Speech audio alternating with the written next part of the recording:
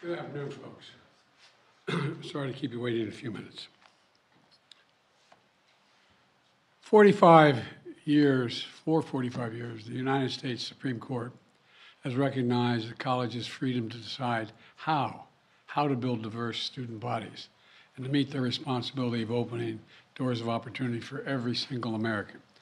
In case after case, including recently, just as a few years ago in 2016, the court has affirmed and reaffirmed this view, that colleges could use race not as a determinative factor for admission, but as one of the factors among many in deciding who to admit from a already qualified pool of applicants.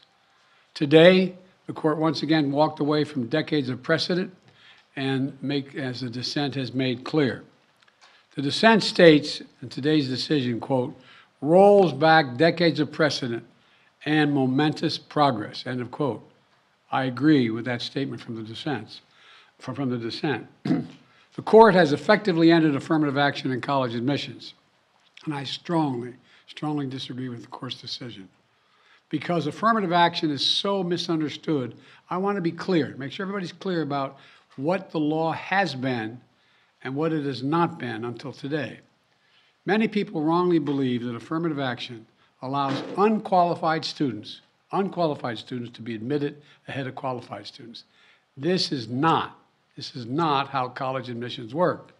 Rather, colleges set out standards for admission, and every student has to meet those standards.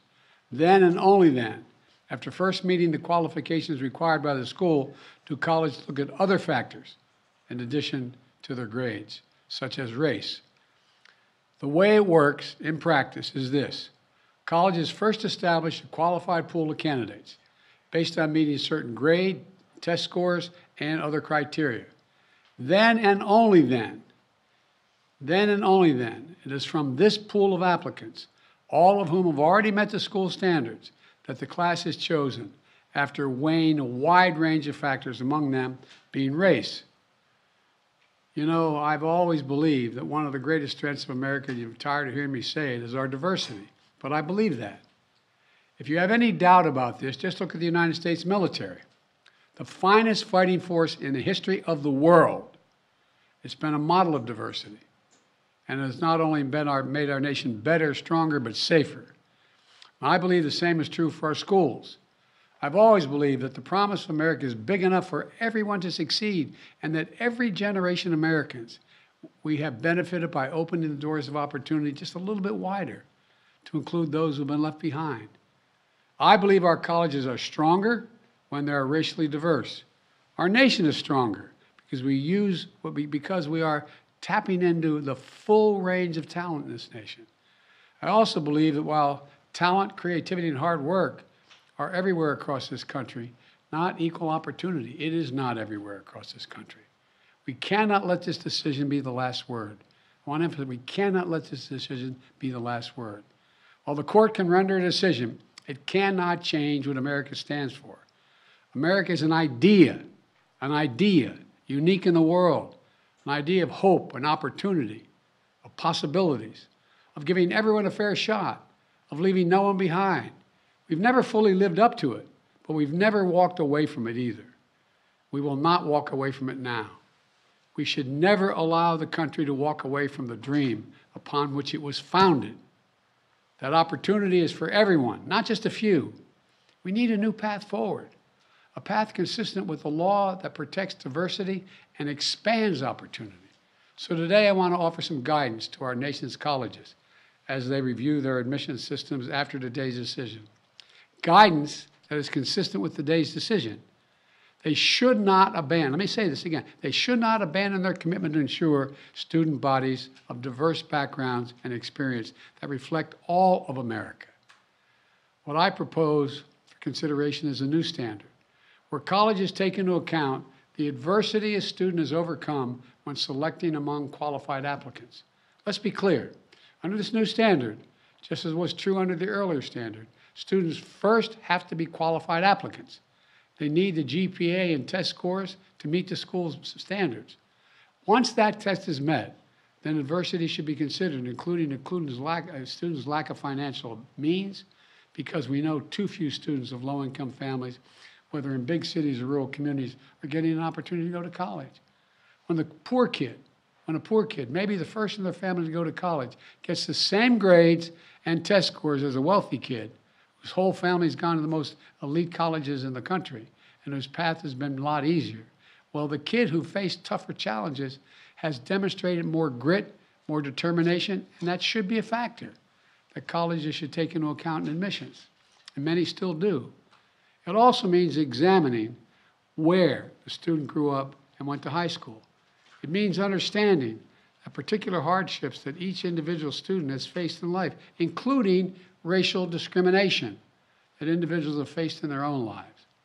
The court says, quote, "Nothing in this opinion should be construed as prohibiting universities from considering an application's discussion of how race has affected his or her life, but be it through discrimination or inspiration or otherwise," end of quote. Because the truth is, we all know it, discrimination still exists in America.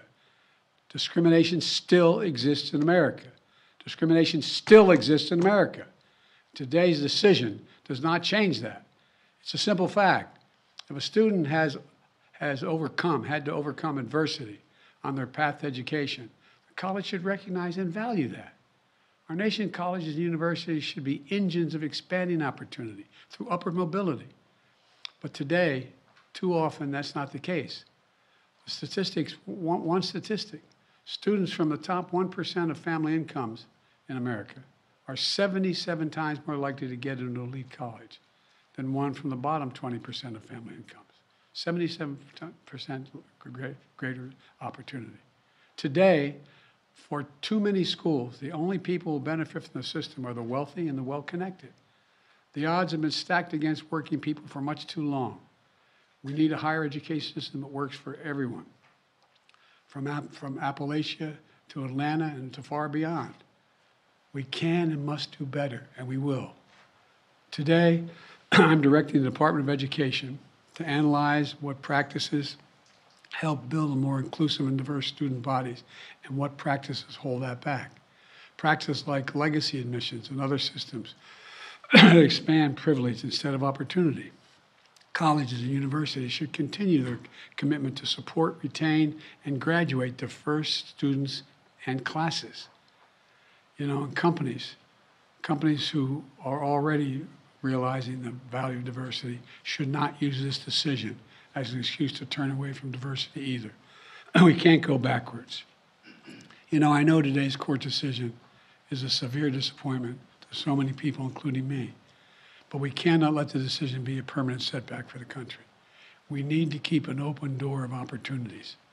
We need to remember that diversity is our strength. We have to find a way forward.